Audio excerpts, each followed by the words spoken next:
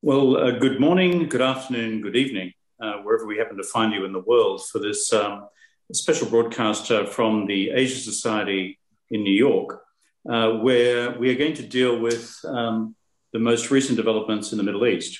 What's happening in Israel, what's happening in Iran, what's happening in Afghanistan, and of course, Iraq and Syria, and across the wider region. And to do this, we brought together an extraordinary panel. We brought together Dr. Meghan O'Sullivan, former Deputy National Security Advisor under the administration of President George W. Bush, and she was the Special Advisor on Iraq and Afghanistan.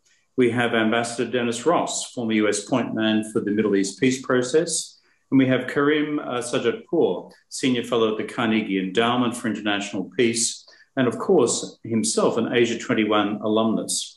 And Karim is a particular expert on Iran. And so this should be a good conversation, a good gathering. For our purposes in this broadcast, we will have an open conversation with our three panelists, which will take us through till about 10 minutes before the hour. If you have questions as a member of the viewing audience, please submit those through the chat box function. And they will then come to me and I will ask those questions of our panelists, and we'll conclude right on an hour after we begin, which is quarter after the hour. I'm Kevin Rudd, I'm President of the Asia Society, and right now I'm in Brisbane in Australia. And for a little boast, we were just awarded the status of becoming the host country for the 2032 Olympics. Hopefully we're through COVID by then.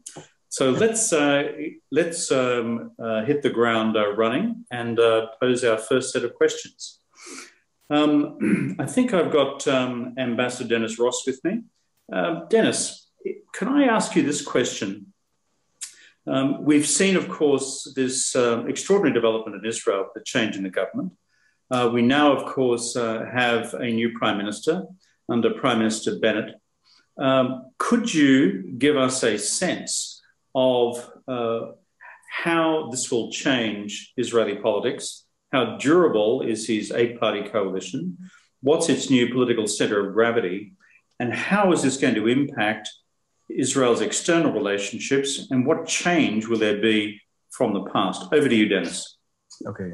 Well, thanks, Kevin. Let me try to get my arms around that array of questions. You said correctly, this is an eight-party government, absolutely unprecedented from a variety of standpoints. There are two right-wing parties. Prime Minister Bennett comes from one called Yamina, but there's another one called New Hope. So there's two right-wing parties. There is what I would call a right-of-center party, which is Israel Beitenu, which is Avigdor Lieberman's party. There are two centrist parties, Yair Lapid's party, he is the foreign minister now, and Blue-White, and Benny Gantz is the defense minister.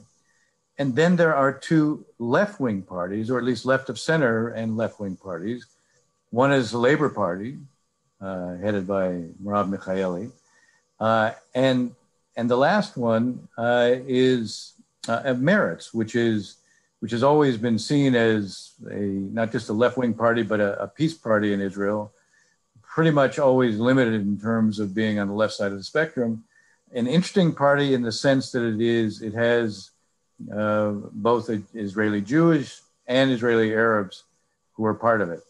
Now that also leads to one last party, the Ram Party, which is the Islamic movement in Israel. Mansour Abbas is the head of it. And it is for the first time we've actually seen an Arab party that is part of the coalition. It's not for the first time that we've seen an Arab party play a role in terms of sustaining a coalition. That was true during Rabin's time. But even then, you did not have an Arab party that was actually a part of the coalition, had signed on to it. There were agreements that pertain to it. So this is a true national unity government. It is a government with enormous ideological diversity. On its face, it might look like it couldn't be sustainable. And surely it will face a constant set of challenges and already has. But I think to understand why it may be more durable than most people think, you have to understand the role that former Prime Minister Netanyahu played, both in terms of its formation and in terms of what I think is likely to be an unexpected durability. What I mean by that is the following. There was this consensus across the board in Israel, left to right, that Prime Minister Netanyahu represented a challenge, a threat to Israel's basic institutions. And that's what produced this split on the right. That's what produced these two right-wing parties who decided to come together and join with parties that they never, ever would have imagined they would have been part of a coalition with.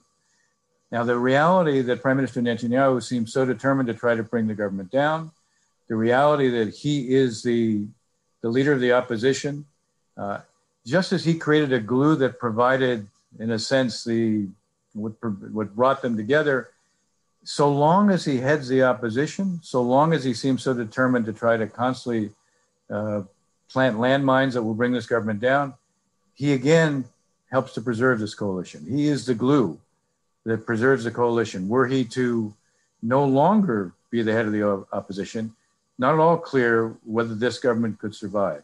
Now, having said that, the longer it does survive, the more it begins to take on a life of its own. And one of the things that's very striking about this coalition is that you have Prime Minister Bennett, who I can only say sounds Biden-esque. His whole public demeanor is that it is time for us to treat each other not as enemies. When we have disagreements, we can discuss them. He's asked every party to basically respect the needs and the concerns of the other parties in the coalition. He said it's time for Israelis to recognize the real threat to them comes from the kind of demonology that was being developed on the inside. So there's a kind of almost a sociological change with this government. And I think it says it's changing the character of the political discourse. Now, not from the opposition. The opposition is constantly presenting positions or resolutions of no confidence. It is adopting positions that ran completely counter to positions it had when it was in the government. There was a citizen law that it championed when it was in the government and then was against it as soon as the coalition was voting for it, the government was voting for it. So we're going to see there still is a polarization with those who are in opposition to the government, but the government itself spans the whole spectrum of Israel. And I will say, I was in Israel during and after the handover, and it reminded me of what a lot of people in the United States felt after President Trump. There was a sense of relief more than anything else, and there was a sense that day-to-day politics wasn't characterized by a kind of colossal dysfunction and a preoccupation with how you could demonize who your opponents were. So we'll see. I mean, on the one hand, I'm suggesting that this may be more durable than people think just because the presence of Prime Minister Netanyahu. The real measure is going to be, do they pass the government? Do they pass the budget? By law, they have to do that. My guess is that if they succeed in doing that, and if I were to bet today, I would say I think they will. If they succeed in doing that, that may well affect the opposition. It may take, I think we're looking at maybe 5 months before we'll see that. Former Prime Minister Netanyahu promised that this government would be brought down much more quickly than people think. If it turns out that it's not, that I think will produce challenges to him in the opposition. Now, just to run quickly through some of the issues that you were raising. What does it mean in terms of the relationship with the United States, especially on an issue like Iran? What we've already seen is not that this new Israeli government is going to suddenly adopt a position that says, gee, we love the JCPOA. They're not going to do that. But the difference is they have also made it very clear differences with the United States will not be litigated in public. There will be quiet discussions. There already is a kind of instinct to adopt a position that says, if the JCPOA comes back into being, that still means there's 9 years before the most important sunset provisions lapse. So we have 9 years to be working with the United States to focus on how to deal with that. There is a real belief that Prime Minister Netanyahu, when he was prime minister, made a fundamental strategic error in terms of not thinking about, okay, what's the alternative to the JCPOA?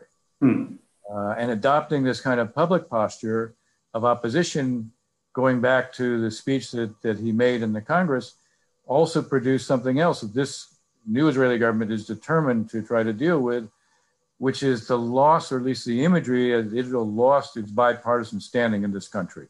This is a government very determined to reach out to Democrats and to try to change the image, and understanding that for Israel, it needed to be an American interest, not a Republican or a Democratic interest. It doesn't mean there's any less concern about the Iranians, but it does mean there is a decision made that they will work quietly with the Biden administration. They will try to work through, they'll try to explain where they have concerns, see if there are ways to address them. And from what I've seen so far, the Biden administration is actually quite appreciative of this new government. President Biden just hosted the King of Jordan. One of the messages he came with is that there's been a kind of reconciliation with Israel because of this new government. And he gave this new government with the president high marks. Will this government be able to do a lot with the Palestinians? Not if one talks about trying to settle the conflict, but then again, the Palestinians are so divided at this point, there's very little that they could do.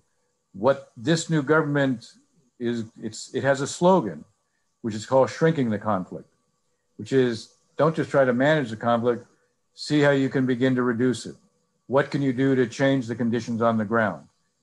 This is one area where there's a consensus within the government. There isn't a consensus within the government as to what should be the final, if you make a peace agreement with the Palestinians, what should its outlines look like? You're looking at the left wing of the party and even the center of the party that have views quite different from the right wing of the party, from the government. The right wing of the government is not in favor of a two-state outcome, although never been quite clear to me exactly what they see as the alternative to that. But clearly the center and the left wing of the government are entirely in favor of a two-state outcome, but they all understand you can't produce it tomorrow. And so the question is, what can you do to reduce the nature of this conflict, change the character of it, and make a resolution, whatever that might be, more likely.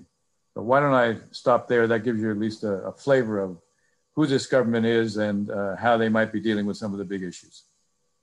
That's fascinating. And I was taken in particular by your description of the role played by former Prime Minister Netanyahu as providing the glue for this unlikely, shall we say, coalition of the willing from the centre left to almost the far right. I know you mentioned the important milestone of the passage of the budget. What's the temperament within Netanyahu's own party to stay with him or to replace him? If you could briefly go to that one, and then I will, of course, go to Karim on the question of Iran. Again, there are kind of interesting parallels with the United States. The core of Likud, the backbone of the party publicly, I think is still strongly supportive of the former prime minister. Those who are possible successors are increasingly uneasy. They resisted former Prime Minister Netanyahu's desire to have a very quick primary within Likud, because they understood that he would win that. And so far, they're not moving towards a quick primary. There are rumblings, but no one's prepared to come out in public and challenge former Prime Minister Netanyahu, although you have a couple of Israel Katz, who's former finance minister, who made some comments that were as close to criticism as one might see coming out of Likud right now. I think that there are a group of potential successors who are biding their time right now. I think they feel that it would be political folly for them to try to take him on at this point. But if it becomes clear that his promise that this government wouldn't survive and they'd be back in power very quickly, when that doesn't materialize, assuming it doesn't materialize, then I think we're going to see the challenges become much more overt. One other quick comment. the religious parties were always a part of the coalition that Netanyahu managed. And for them, they're outside the government right now. What matters most to them is monies for their yeshiva. As I said, Avigdor Lieberman, as the finance minister, has made it clear that he intends to cut the child care allowances for those who don't work. That's targeted only on the religious parties, those, the men who study in yeshiva. And the longer it goes on, that in fact they may be losing out on what matters most to them, the more we may see some defection from the religious parties. Right now they'll hold out because they want to see if what Bibi said materializes. If it doesn't, their own practical interests may also produce some defections there. There's an old saying, one of the former leaders of the national religious parties once said, "We promised to support the prime minister, but we didn't promise to follow the prime minister into the opposition." So we'll see. They're there with him right now. We'll see if that's also durable. It's fascinating. It certainly makes American politics look simple by comparison, Dennis. So thanks for the neat exposition. Karim, there have been elections in Iran. We now have a new president, Ibrahim Raisi.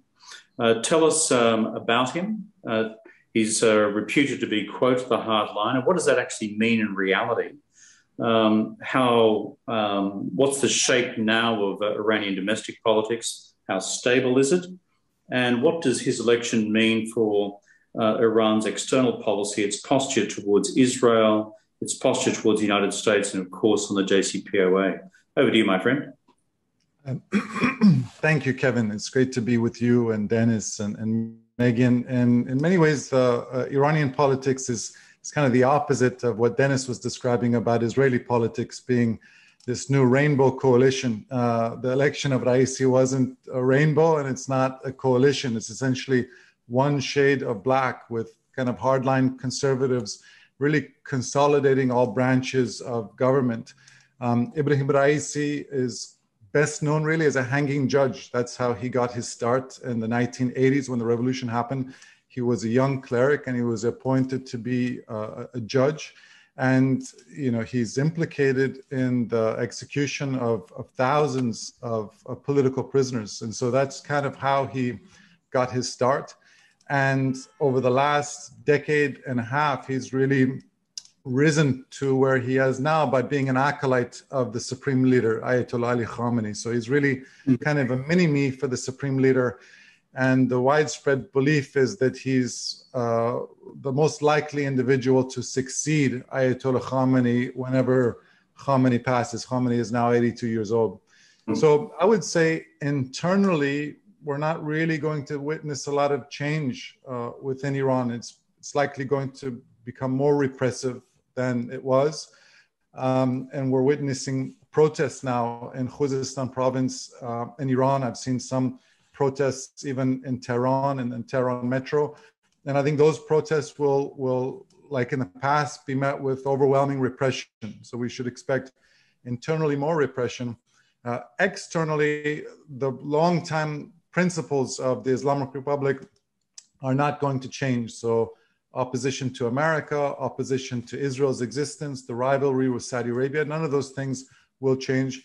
But I do think external, they'll probably be even a bit more intransigent. And we're already kind of seeing signs of that in the nuclear negotiations with the United States. So if you're the United States or you're the Europeans, Iran is going to be more difficult to engage. But in some ways, it's going to be a little bit easier to isolate because there's no longer the veneer of a moderate president and Iranian and a moderate Iranian foreign minister in Javad Zarif. And so my expectation is that I do think, although I think, and I'd be curious to get Dennis and Megan's take on this, there's growing concern in Washington within the Biden administration that Iran may no longer be interested in returning to the nuclear deal. My belief is that they really can't reverse their economic decline absent a removal of the sanctions. So I do think that they will eventually come back to the nuclear deal. But the hopes of the Biden administration to expand on the nuclear deal to address, Iran's missile program, its drones, its regional ambitions, and prolong the nuclear agreement, I think that's going to be much more difficult. Your description of Raisi as a Khamenei mini-me is a striking one. And I think you said various shades of black. These are very stark analogies. Could you explain to our audience, how did this come about in terms of the Iranian election itself? Those of us who are casual observers of Iran, in which category I put myself, I'm a China guy, and so I follow Iranian politics only as much as your average semi-intelligent reader. But when we've looked at, for example, in the early Obama period of massive street protests, the dislocations occurring in the economy, popular discontent with the nature and intensity of religious repression, etc. How has this come about? There could be such a convincing win. And has the, shall we say, intensity of the American position against Iran during the Trump administration actually helped materially deliver this particular political outcome in the Iranian elections? Your reflections on that? Sure. So, this really wasn't, Iranian elections have always had this kind of unique combination of being unfree, unfair, and unpredictable. And what was unique about this election was it was not only unfree and unfair, but it was actually predictable, meaning because of the fact that Ayatollah Khamenei didn't want to take any chances on someone else being elected, they really limited the pool of candidates to Ibrahim Raisi and essentially 6 political dwarfs, people who had either zero popular appeal or people who were not known in the public. So they didn't want to take any chances. So, that's why I always use the word selection rather than election. Kevin, I think we've had this conversation before. The analogy I sometimes make is that in the 1970s, both the Soviet Union and the Chinese government really had a choice to make. They were kind of at this fork in the road, and they had to decide, do we double down on our revolutionary ideology, or do we go towards the path of our national and economic interests? Obviously, the Chinese took the path of prioritizing the country's economic interests, and they really transformed themselves. And the Soviet Union continued to double down on revolutionary ideology, and we saw how that story ended. And I think the Islamic Republic, whenever they've had that choice to make over the last 42 years, they've consistently doubled down on repression rather than reform. And I think this, the decision to essentially engineer the election of Ibrahim Raisi was Ayatollah Khamenei again making that choice. And Khamenei's worldview, it's in fact similar to the observations made in centuries past by de Tocqueville and Machiavelli, that the most dangerous moment for any bad government is when it tries to reform itself. And so I think for that reason, Khamenei has always felt, and this is the takeaway he learned from the collapse of the Soviet Union, that it happened when Gorbachev pursued glasnost and perestroika, that actually hastened the demise of the system. So we call people like Raisi and Khamenei, we refer to them as you said earlier, as hardliners. And they refer to themselves as principalists because they say they're loyal to the principles of the 1979 revolution. And then among those principles are, the slogans of death to America and death to Israel. And so in that respect, we shouldn't expect any changes in Iran's regional posture or its outlook towards the United States. Well, disturbing indeed, but thank you for the analysis. Let me turn to Meghan now. Meghan, when we look at American policy and strategy towards Afghanistan, Iraq, Syria, I know these are vastly different theatres, but is it your view that the perception that the United States strategy under the Biden administration is driven by, shall we say, a desire to militarily withdraw and to diminish overall American involvement in the region? Is it more complex than that? And perhaps you could also add to that your particular observations, given your Afghanistan experience, of the practical impact of the US troop withdrawal in Afghanistan. What will now happen with the Taliban, and what will that mean for the stability of the country? Over to you, Meghan. Great. Thank you, Kevin. And it's great to be here with you and the Asia Society. And it's always a privilege to be on any stage with Dennis and Karim. So happy to be here. There's a lot in that question. So let me try to deal with it a little bit sequentially. First, the question about the perception of the Biden administration and being driven primarily by the desire to withdraw from the Middle East. I think the first place we need to start to understand that is just the reality that the Biden administration's priorities are largely domestic. If you looked at the Biden administration or the Biden campaign per se, he had 4 major priorities for his time in office, and that they were all domestic, largely domestic. COVID, the economy, climate change, and racial justice. The Middle East, foreign policy, not really in those top priorities. And even as we've heard about the rollout and the execution of American foreign policy, there's been a heavy domestic component to it. We hear talk of this evolving concept of a foreign policy for the middle class. And that clearly, says we're trying to make sense of American foreign policy for the average American. So I think within this context, the question is, where does the Middle East fall?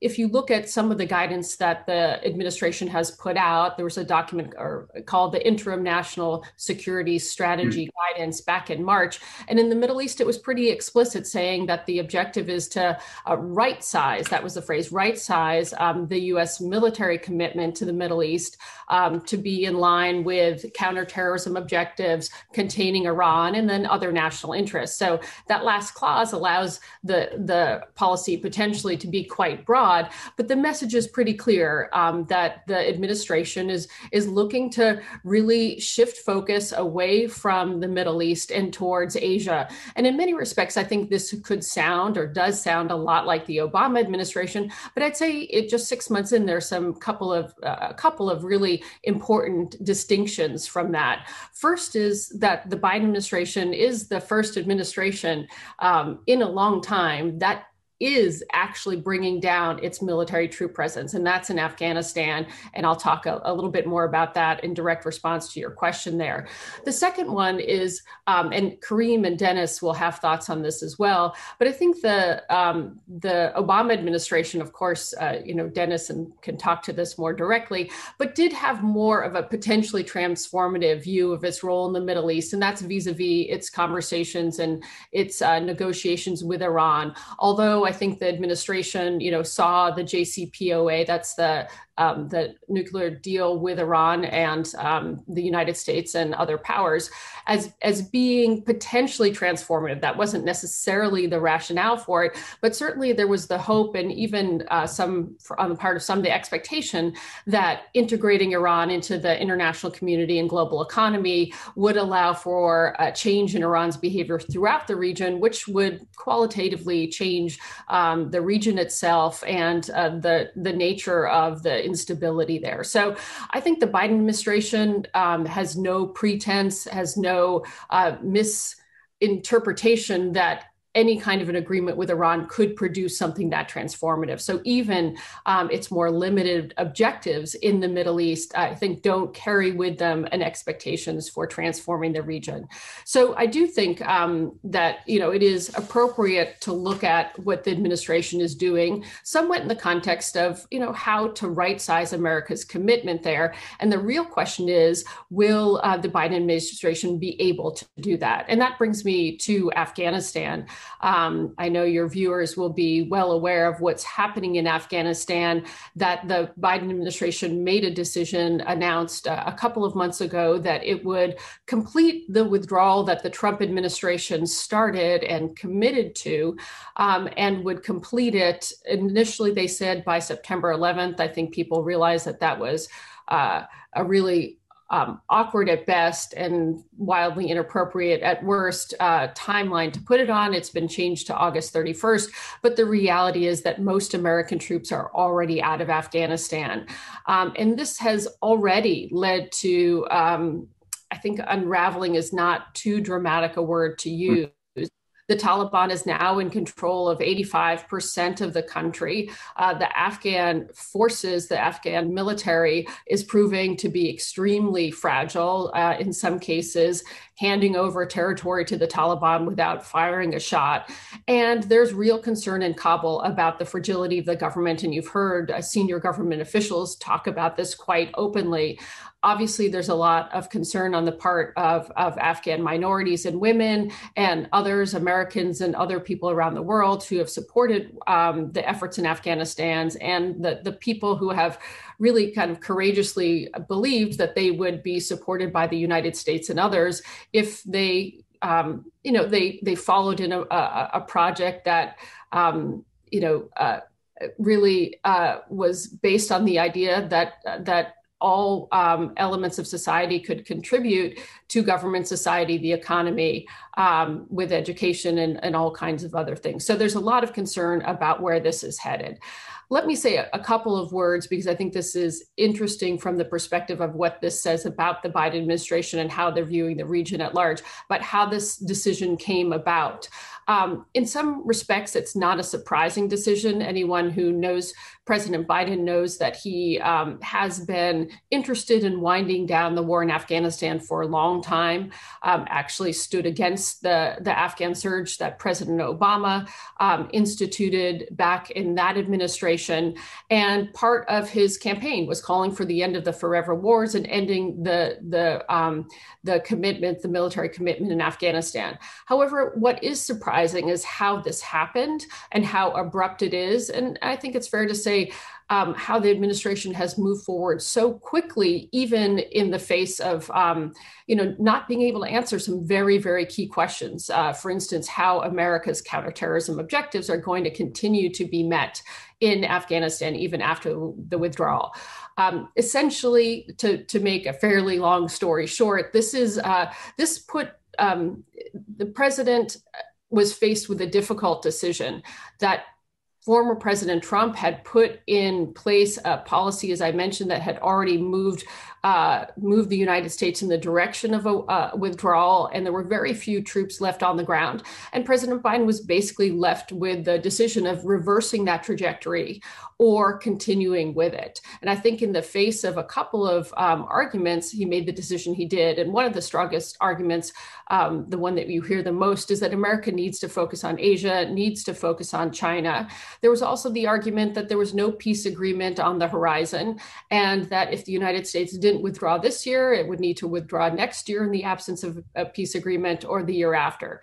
I think those rationales may prove to be pretty tenuous over time. I mean, I think the first one is the most important one to examine is, does this withdrawal in fact allow America to focus more squarely on China and on Asia? And Kevin, you of course will have a lot to say about that, and I'd be interested in that.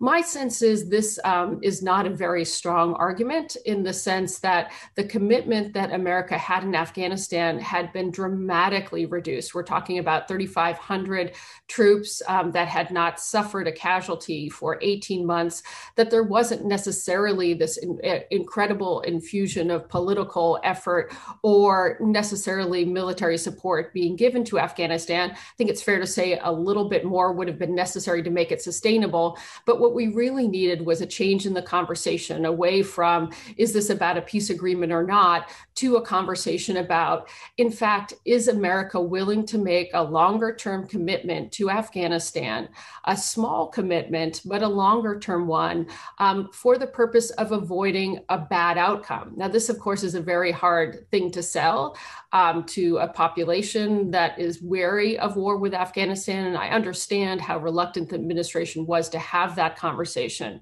My fear is that Afghanistan is going to deteriorate to the point that it will once again involve or demand the involvement of the Biden administration, and it could become a much bigger distraction from the areas of the world where America's focus is really needed. I was on a congressionally mandated task force on Afghanistan to make recommendations to the new administration, and we heard very clearly intelligence and defense assessments that if America were to withdraw, that the world should expect within 18 to 36 months that groups like Al-Qaeda could reconstitute themselves sufficiently to be a threat to the American homeland. So I hope this does not turn out to be the case, but there's certainly the possibility that Afghanistan will once again demand attention from America. And perhaps that attention will be more costly than it would have been to keep a small commitment. I'll go very quickly to Iraq and Syria, but I realize that I've probably spoken for too long already and you're eager to get to some conversation. Just on Iraq and Syria, very different, as you mentioned, Kevin, very different cases. I would say on Iraq, the country is having a crisis of sorts, but it actually is very different than the Afghan crisis. It's not the risk of the state collapsing from an external security threat like we saw under ISIS in 2014 to 2017. This is more of just a challenge of state building and nation building. That the biggest concerns in Iraq, I would say, are twofold. It's just the ability of the government to deliver services to Iraqis, and a lot of discontent and frustration with the political system on the part of the average Iraqi.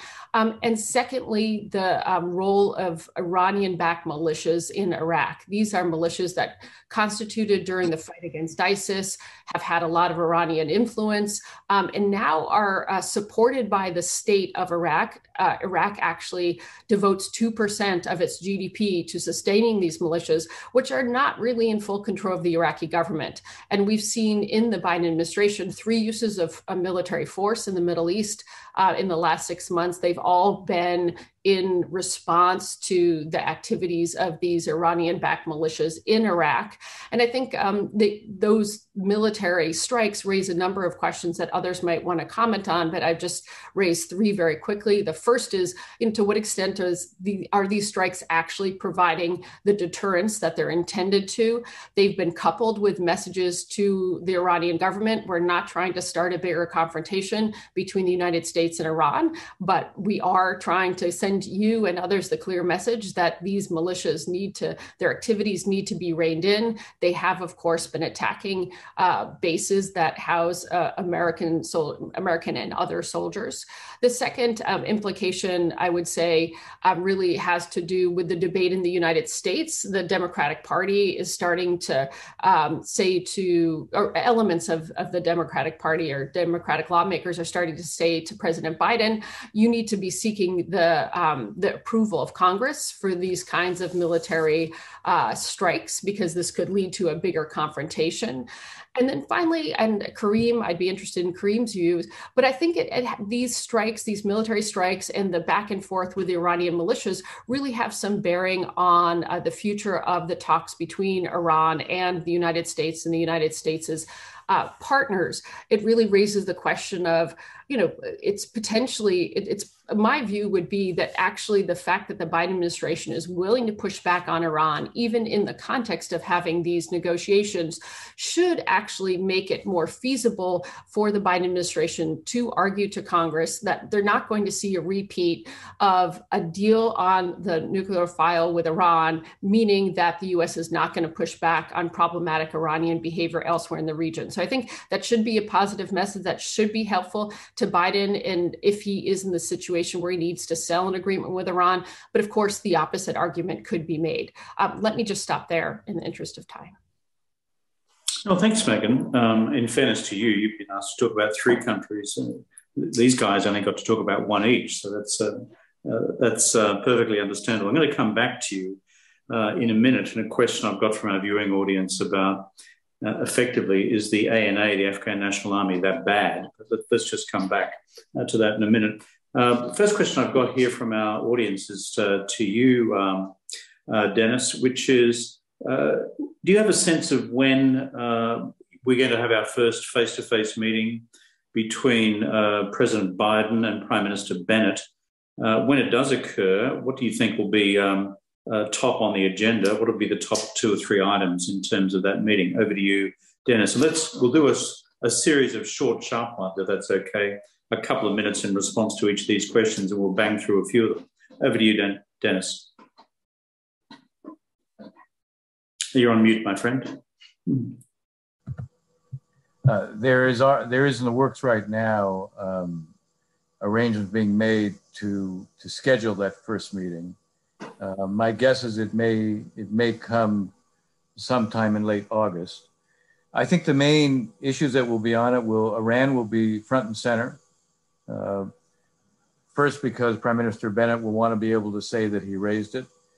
Secondly, because this is an issue not just of mutual concern, but as a desire, I think, to try to find what is an approach that reflects not what is already understood, which is we both share the objective of ensuring that Iran never has a nuclear weapon.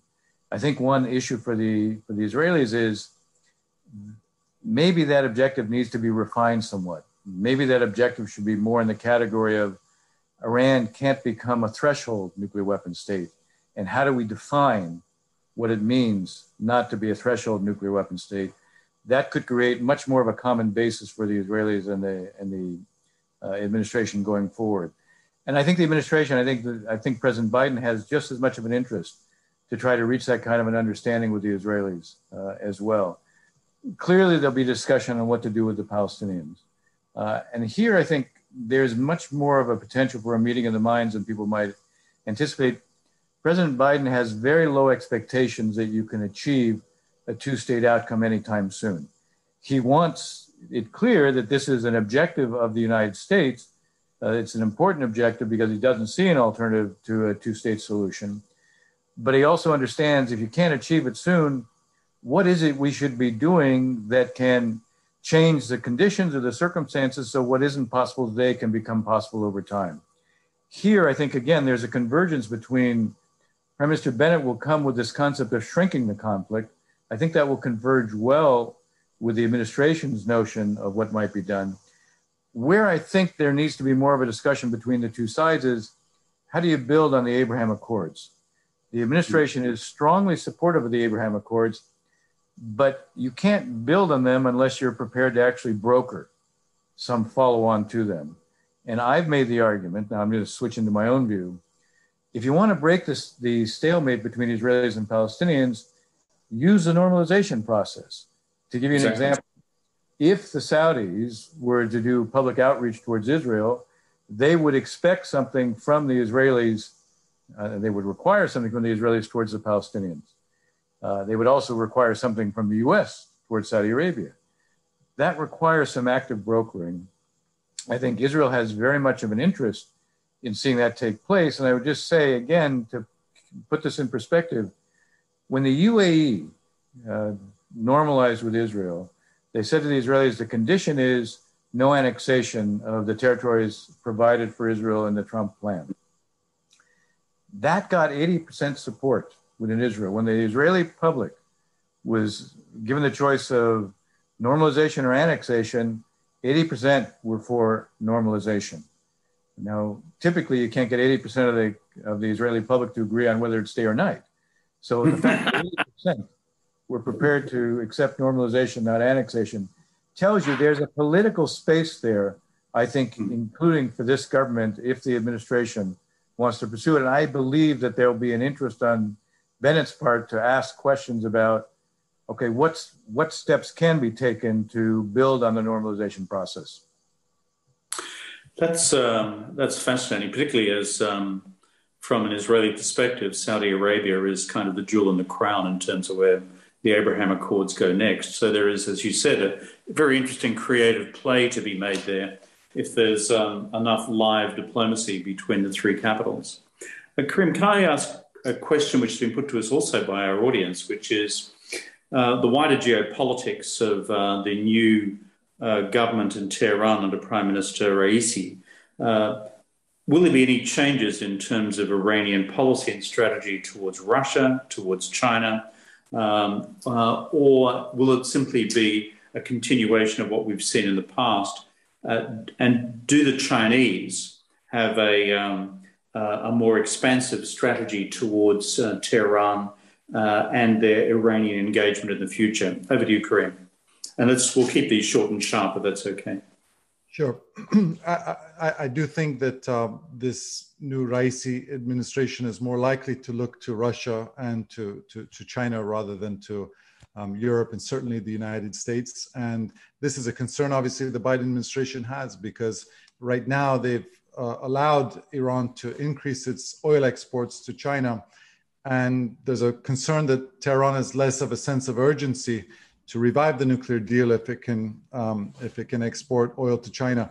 In fact, Kevin, I almost have a question here for you, which is, and I'm curious whether Dennis and Meghan would agree that when you talk to governments and leaders in the Middle East, I would say what concerns them most nowadays about Iran and Iran's destabilizing role in the region is not necessarily Iran's nuclear program, but its cultivation, its dissemination of precision drones, missiles, and rockets. And one of the things which is talked about is whether it would be possible to do a follow-on deal to the JCPOA, which addresses this issue, the precision rockets, missiles, and drones, and whether or not China could play a constructive role in that. For when you talk to Chinese leaders, as you know, about the Middle East, what they will say is that their foremost priority is stability and harmony in order to ensure the free flow of oil. So we're in this kind of Wild West when it comes to drones, missiles, and rockets. And I'm curious whether the same way that China, Russia, Europe, and the United States came together with the lowest common denominator being wanting to prevent a nuclear-armed Iran, is there a way for China, Europe, Russia, and the United States to come together to address this new world we're all living in, which is drone warfare? Not my place to speak on this illustrious panel, which knows the region infinitely better than I do. But from a Chinese perspective, I think you are close to an accurate assessment that China wishes above all to see stability within the region. Its longest and most established and comprehensive relationship, as you know, is with Iran. When I was serving in our embassy in Beijing, I remember the Silkworm missile traffic between Beijing and Tehran way back then in the 80s. Things have changed since then. But how might this occur is given China's profound interest in expanding its relationship with Saudi and with the Emirates and with Bahrain, for a range of interests and not just hydrocarbons. A request from the Gulf monarchies for the Chinese to look at, as it were, a robust pan-regional agreement involving these other weapons categories would be something that China would then have to consider very deeply. The leverage point will not be the Americans asking them, will not be the Europeans asking them. The leverage point would be the Gulf monarchies, in my view. So I think that is the way in which, if I was providing free advice to our friends in Abu Dhabi and Riyadh and elsewhere, would be where to go. Question for you, Meghan, which builds on what we were discussing before. Your depiction of how things are unfolding in Afghanistan was particularly grim, given that the American troop withdrawal is so recent. Question I have here from the audience is the ANA that bad? And if you were to roll out a projection, say for 6 months' time, how safe and secure are the principal cities? Not just, of course, Kabul, but Kandahar and the others. And do you consider in this question the possibility that the Biden administration will be forced to U-turn and to recommit troops in order to restabilize the country? Over to you, Meghan. Sure, and I'll try to be succinct here. First, on the ANA, the Afghan National Army. The first thing I would say, in fairness to all of those Afghans, is that that institution has taken the absolute brunt of the casualties in the fight against the Taliban. That the United States and its coalition partners, because we have to keep in mind that while the United States had 3,500 troops in Afghanistan, there were about 8,000 of our allied partners with us that are also going to withdraw because their presence is unsustainable in Afghanistan without the US military there. So, but the point about the Afghan National Army is that force has really been at the forefront of the fight against the Taliban, taking the losses. And the real question is how sustainable is that force without coalition support? So there was actually a testimony from the head of the command of the U.S. Special Operations. He gave testimony back in March, I think, to Congress, and he basically said that the Afghan National Army is unsustainable without the U.S. Coalition behind it. And that is because the coalition, not just the US, but the coalition as a whole, provides some really vital capabilities to the Afghan National Army or the Afghan National Security Forces. And those have to do with medical evacuation, intelligence, close air support being probably the most important of them. And all of those things will be very difficult to impossible to provide if the United States, or when the United States and the coalition partners don't have any presence in the in Afghanistan, and a question about what kind of presence the U.S. will have in the region as a whole. So in light of that assessment, I think then we have seen what we have seen over the last last couple of months since the Biden administration made that announcement. I think there's a heavy psychology element here. If I think back to how ISIS swept through Iraq and ended up taking control of a third of Iraq after the withdrawal of U.S. troops in 2011, a lot of that was also the Iraqi army laying down their weapons and just fleeing in the face of a much smaller force, but not having the confidence or the backbone to fight it. And that did result in the United States coming back into Iraq, as we know, in 2014, and is still there. But again, in a very modified capacity, not at all in large numbers and not at all at the forefront of fighting, but really providing support. So I think the key lesson here is that I think the Afghan National Army is very vulnerable to the question about what do things look like in 6 months. You don't need to rely on my personal assessment. There was an intelligence report that was that became public just a few weeks ago that said that the Afghan government had a very real possibility of falling within 6 to 12 months after an American withdrawal.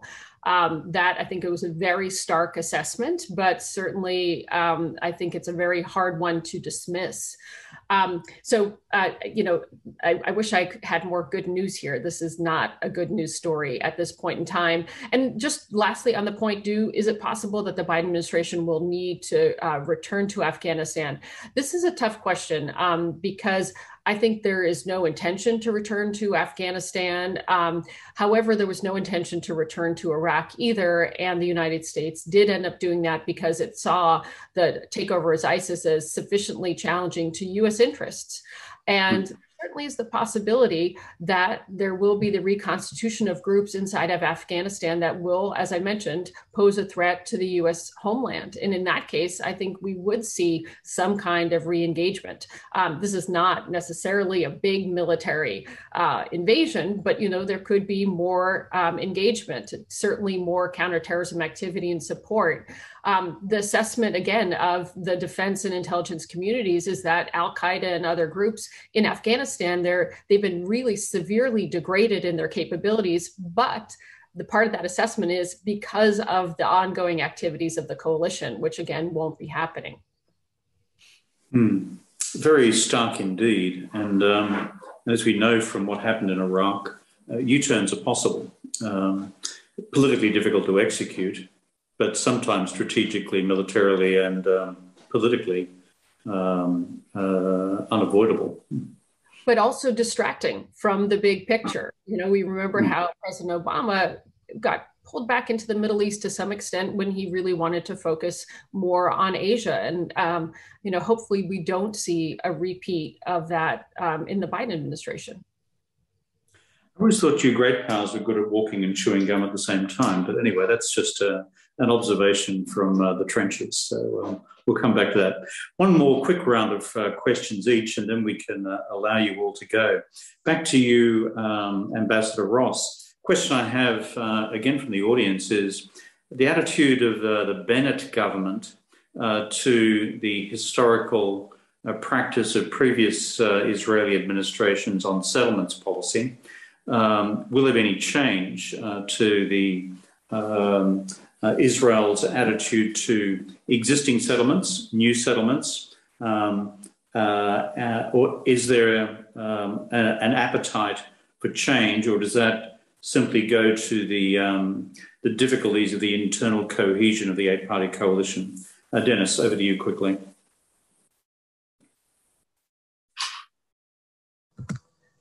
I do think the settlement issue is one that really could tear this government apart, because the right wing, Yamina and New Hope, this is very much a part of their credo.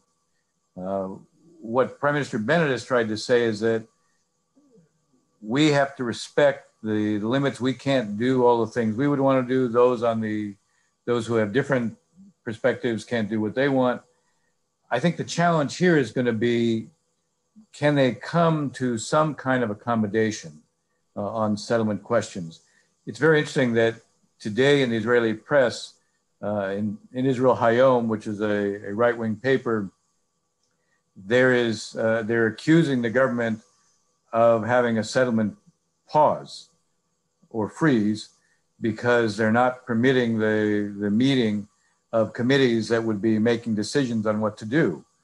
Now, is that a conscious decision? Is it being done in light of Bennett coming to the States? Is it a kind of compromise for now? Hard to say at this point, but I think this is an issue that will be hard for the administration. I just want to make one additional comment. When I talked about if there was a Saudi outreach to Israel, say the Saudis were to establish a commercial office in Tel Aviv, they might ask the Israelis to stop all building outside the settlement blocks. The blocks are those areas in about 5 or 6% of the West Bank closest to the Green Line, where the vast majority of settlers live. If you stop building outside the blocks, basically you preserve the ability to separate from Palestinians. That might be a really interesting proposition to see what this government would do. I think the vast majority of Israelis in the public would support such a trade-off, and I suspect in the end this government would go along. Will that happen? I don't know. Thanks so much for that, Dennis. That will galvanise much attention, as you know, in European and other capitals as well as among the Gulf states. A final question for you, Karim, goes again back to the China question, which has been raised from the audience, and goes to now Iran's dependency on China in terms of Iranian oil sales, now the biggest market for Iranian oil. What vulnerabilities does this present for the Iranians? If the JCPOA negotiations break down, there is no nuclear agreement whatsoever. Is it possible that, in fact, you could begin to see even more acute American leverage applied by force, this is the question I've been given, to interrupt Iranian oil sales to China? Back to you, Karim. Well, I think it's right that Iran's economy is become almost wholly reliant on China and oil exports to China. And I do think that the Biden administration is likely going to have to use coercion, whether that's additional sanctions or enforcing existing sanctions to curtail Iran's exports to China, to give Tehran, as I said, this sense of urgency that it's imperative to revive the nuclear deal. I actually think, however, that my belief is that the nuclear deal will likely be revived. And the debate I have with my friends on the right who fear that a revival of the nuclear deal is actually going to entrench the Iranian government is to actually look historically at, when is it that popular tumult most often happens. And as you know, Kevin, we know from history that Popular tumult more often happens when people's quality of lives starting to improve and their expectations start to rise, but those expectations are then unfulfilled and they're disappointed, and that more often triggers popular tumult. It's known as the J-curve theory or revolution of rising expectations. So I think that the Biden administration is likely going to have to frustrate and disrupt and curtail Iranian oil sales to China in order to get the nuclear deal revived. But as I said, even if the deal is revived, I don't think that's a get out of jail free card for the Islamic Republic of Iran. I think they're just going to face a new set of challenges down the road.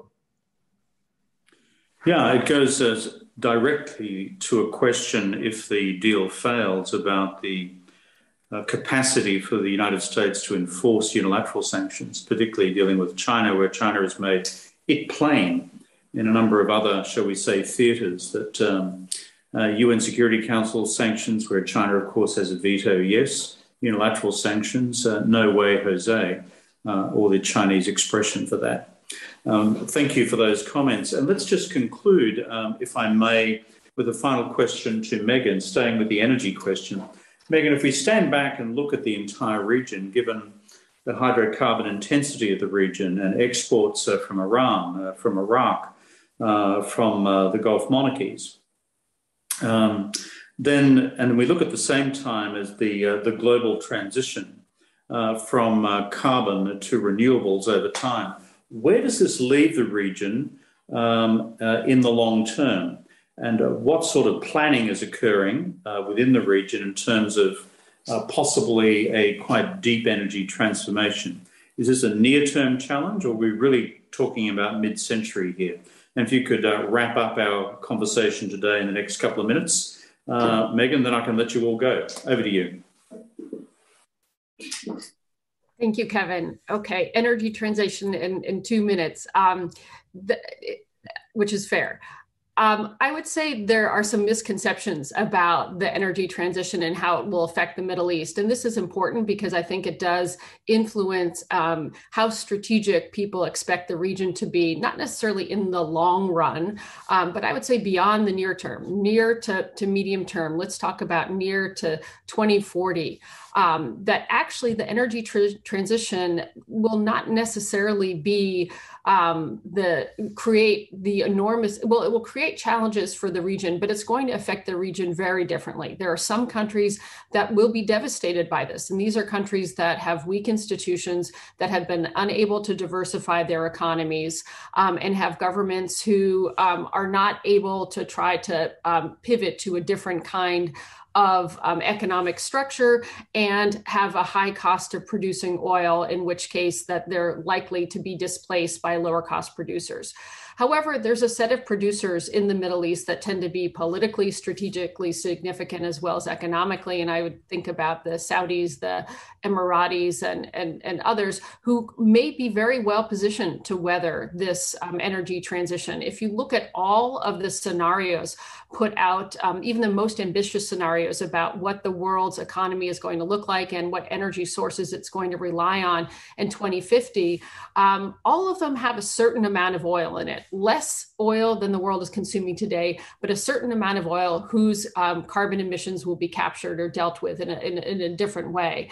And countries like Saudi Arabia and UAE plan on being those producers. They plan on being, and they have every reason to believe that as the lowest cost producers in the world, that they will be the ones meeting much diminished oil demand of the world. So therefore, I expect they'll be strategically more significant. There'll be a smaller pie of oil, but they will be producing more of that pie. So we can't write them off as being no longer strategic when it comes to energy, not to mention all the other areas in which they maintain strategic significance. So the last thing I would just point to for people really interested in this, we saw over the last couple of weeks a lot of tension between the Saudis and the Emiratis, which in itself is not anything new, but what is new, it is around energy energy policy, and it was around oil policy in the context of OPEC. And I think we're going to see more of that as different countries have different strategies and different timelines for when they can shift their approach towards their oil production and what they can do in terms of managing the energy transition. So it's going to affect the politics within the region as well as the politics outside the region. Thank you so much, Meghan. We at the Asia Society have been genuinely blessed to have this extraordinary panel today. And thank you to Dr. Meghan O'Sullivan, who's given us sobering reflections for Afghanistan for the next 6 months and what happens in the response to the question I posed, which is, could the United States be forced to U-turn? Also to Karim Sadjadpour and his reflections on the new regime in Tehran and the depth of the strategic relationship with China. But still his view overall that it's in the regime's self-perceived interest to probably arrive at a JCPOA outcome as the only means by which to get out of jail on the economy and some restoration of economic growth given the intensity of sanctions. And thank you to Ambassador Dennis Ross for the most lucid exposition I've heard of this 8-party coalition in Israel, which frankly, having read a number of newspaper and journal articles, has left me bamboozled until today. So I thank you, Dennis, for the de-bamboozlement which you provided for me, and that really interesting proposition which you put before in terms of that space which exists for the Kingdom of Saudi Arabia, in a creative play involving the Americans and the Israelis on the Palestinian question. So to all three of you, thank you so much for being such good friends of the Asia Society and for honouring me with your personal friendships as well. I really do value that. So that's it from us, and we look forward to you, our global audience, to continue to engage with us with our future programming at the Asia Society in the weeks and months ahead. We've got new events coming up on China, Japan, the Republic of Korea and elsewhere. But for today, it's the Middle East, and thank you to this expert panel.